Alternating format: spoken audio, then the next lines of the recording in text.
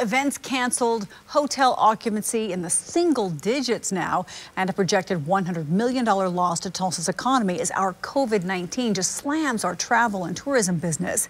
It's a grim reality, but already that industry, along with the Greater Tulsa Chamber of Commerce, is working on plans to revive travel and tourism.